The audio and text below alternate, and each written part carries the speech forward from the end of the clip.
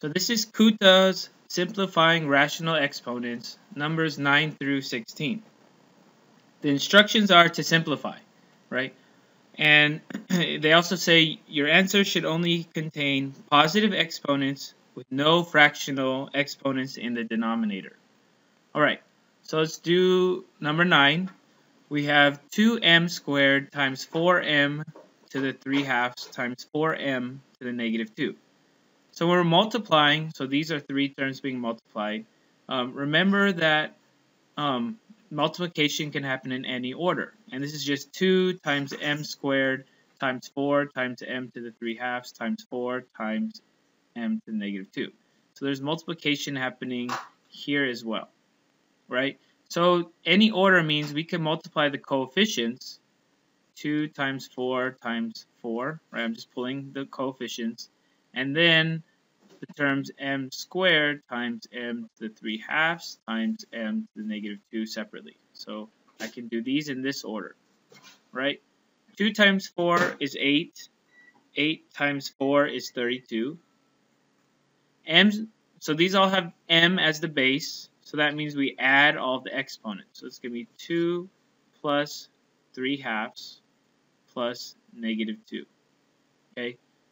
And before you worry about changing the base when you add these, well, you have a 2 and a negative 2 here. They are going to cancel out, so you're left with 32m to the 3/2 power. Okay, so that's number 9. And now let's go on to number 10. Number 10, we have 3b to the 1/2 times b to the 4/3 power. 4/3 power. Okay, so here we have coefficient 3, and we don't have one here, so we know that's a 1. So let's put the coefficient 3 in front, and then put the b's at the end. Okay, so we know 2b's raised to different powers. We just add those exponents. Okay, so this problem just becomes, well, can we add 1/2 and 4/3? Okay, so an easy way to do this is to find the common denominator. Since they're different right now, let's just multiply this one times this denominator is 2. So let's do 2/2, so it's not changing the value because 2/2 is 1. And this one by 3/3. So that's equal to 3 times 1 is 3, 3 times 2 is 6, plus 4 times 2 is 8, 3 times 2 is 6. So we can add the numerators now that we have the same denominator. So that's 11/6. So this we did on the side, just so we can add the fractions for our exponent. So 3b, and this we know is 11/6. Okay? And we are done with number 10. So let's go on to number 11. We have p to the 3/2 to the negative 2 power. Alright, so this one, what can we do? We can just multiply p 3/2 times negative 2, right? That's one way we could do this. When we do that, we get p to the 3/2 times negative 2. Well, this is over 1. This becomes negative 6/2. And that's equal to p to the negative 3, right? But remember, we want only positive exponents. So let's put that in the denominator, making it positive, right? Because this is over 1, so we can move it down in the denominator if we make the exponent positive, okay? And we don't have any fractional exponents, so we're good. So this is number 11. Alright, let's go on to number 12. Number 12, similarly, this is just, we can do this quickly, it's 1/2 times 3/2, right? And that's equal to 3 times 1 is 3, 2 times 2 is 4. Alright, and that is it for number 12 because it's positive and we don't have any denominator here, so we're good, right? Let's go on to 13. So number 13 starts off with 2x to the negative 7/4 divided by 4x to the 4/3 power. Okay, so we can simplify the coefficients here, right? 2/4 we know is 1/2. like 1/2. So this can be written as negative x to the negative 7 over 4 over 2x to the 4 over 3, right? And I can write 1 here, but I don't need to because 1 is implicit without it. All right, so now in order to combine these two x's, I need to move either the one in the numerator down or the one in the denominator up. So since the one in the numerator is negative, let's move it down. So now I need to put the 1 there instead. I have 2x to the 4/3 times, and since I'm bringing it down, I have to change the power to be positive 7 over 4. Okay, so now this problem becomes adding fractions because this is equal to 1 over 2 to the x to the power of 4 over 3 plus 7 over 4. Right? When we have the same base, we can combine them by adding the exponents. So 4 over 3 plus 7 over 4. What is that equal to? Well, if we multiply by 3 over 3 here and 4 over 4 here, we're going to get a common denominator of 12, right? Because this doesn't change this one and this doesn't change that one because this is 1 and this is 1. So 4 times 4 is 16. 4 times 3 is 12. 7 times 3 is 21. 4 times 3 is 12. So that's equal to 1 over 2 to the x. 2x to the power of, oops, I did not add them. 16 plus 21 is 37 over 12. So the 37 over 12 power. Okay? So this is only positive exponents and no fractional exponents in the denominator.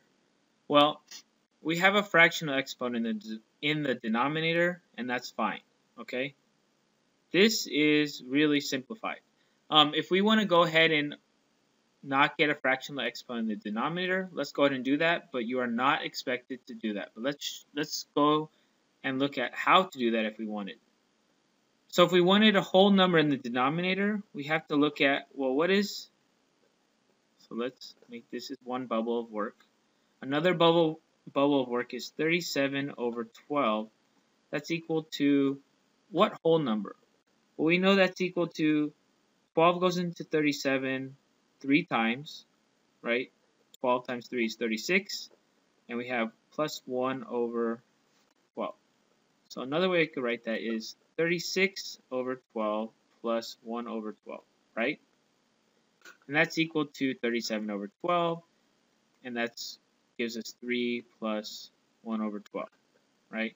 Another way we could write this is, well, if we increase 3 by 1, it's going to be 4. So if we get 4, it's going to be 48 over 12.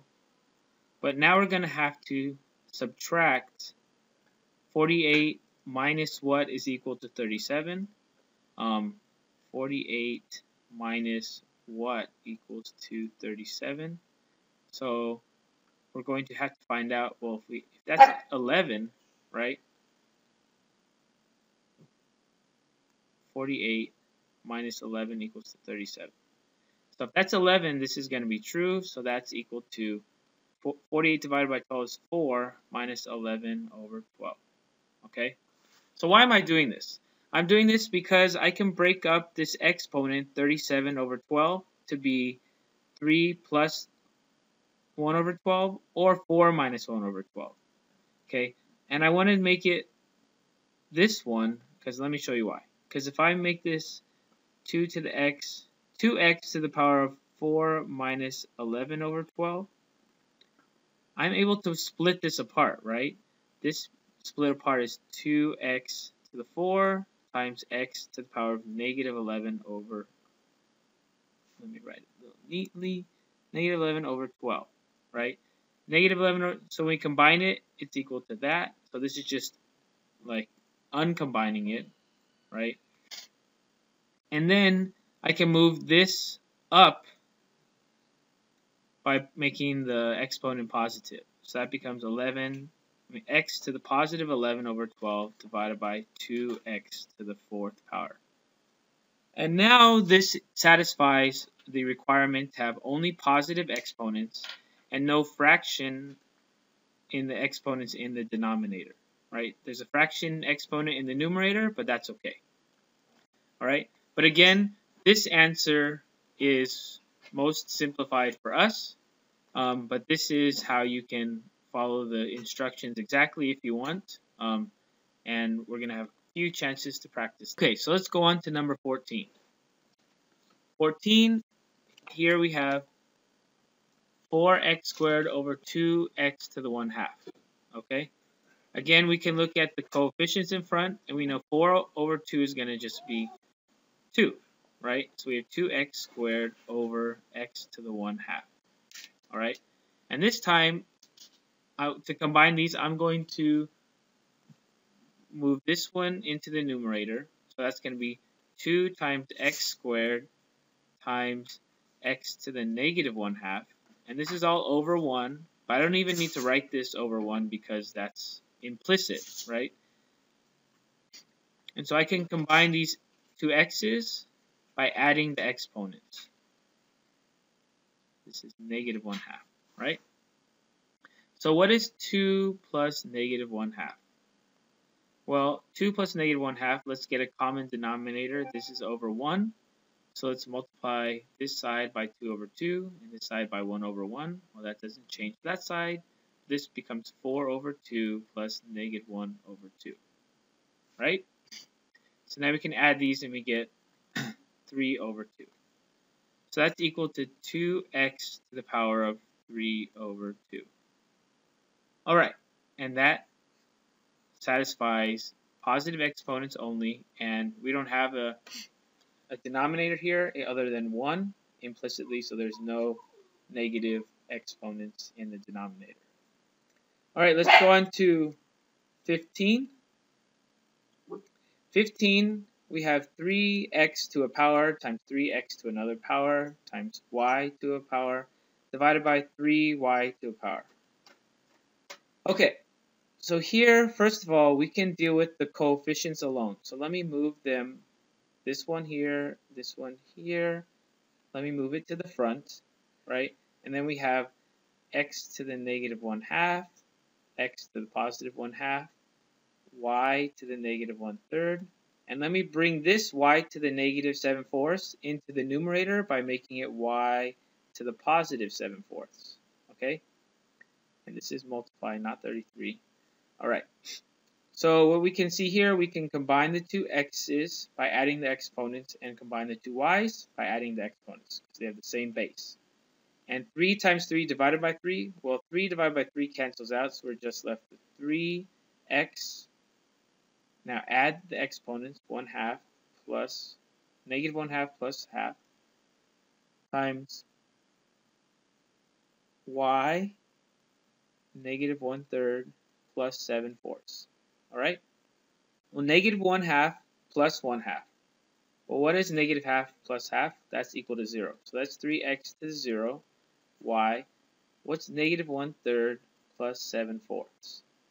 Again, we need a common denominator, so I'm going to multiply this one by 4 over 4, because this one's over 4, this one by 3 over 3, and that's equal to negative 4 over 12 plus 21 over 12, right? And I just add the numerators. Negative 4 plus 21 is 17, and keep the denominator, so it's to the power of 17 over 12. And what is x to the 0? Anything to the 0 power is 1. And 3 times 1 is 3, so we have 3y to the 17 over 12 power. All right, this satisfies both conditions, so we are done. Let's move on to number 16. Number 16 is 3y to the 1/4 power divided by 4x to a power, y to a power, times 3 times y to a power. So again, let's move the coefficients into the front, so we have 3, and then we have 4 times 3 here. And let's move all these terms into the numerator. So we have y to the 1/4. To move this one up, it becomes x to the positive 2/3. To move this one up, it becomes y to the negative 3/2. And to move this one up, it becomes y to the negative 1/2. Okay?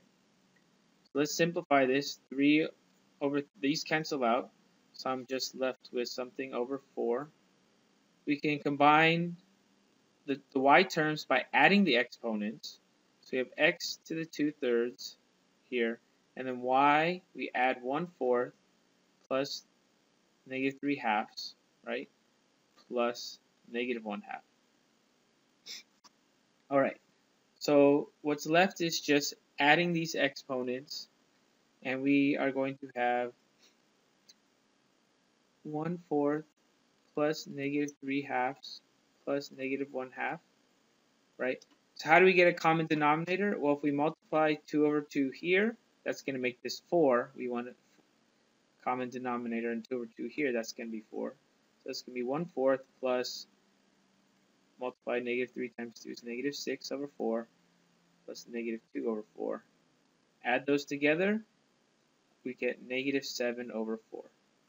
Okay, so that's equal to x to the 2/3 times negative y to the negative 7 over 4 power over 4. All right, so this is a good simplified answer, but again, to get the instructions say only positive exponents and no fractional exponents in the denominator. So to make these only positive, we need to move this to the denominator, the y power. So we have x to the 2/3 times, or divided by 4, y to the positive 7/4 power. And now, though, we have a fractional exponent in the denominator that we want to get rid of. So to get rid of this, again, we have to realize that 7 over 4 is equal to, what is it equal to? Well, we know it's equal to 4 over 4 plus 3 over 4, right? Which is just 1 plus 3/4.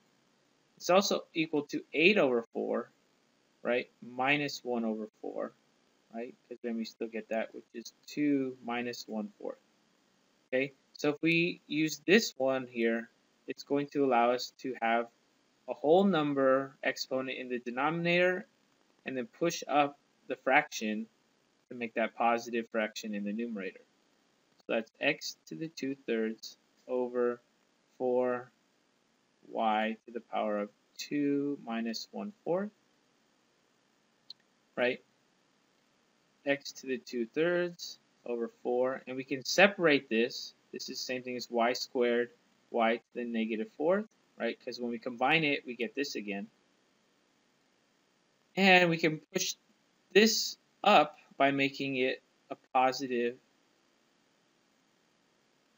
1/4. Oops, positive 1/4, and we get 4y squared in the denominator. Okay, so you can answer this one with this, or if you want to be complete about the instructions, you can get this answer here. Okay, so this is the last problem in our sequence 9 through 16.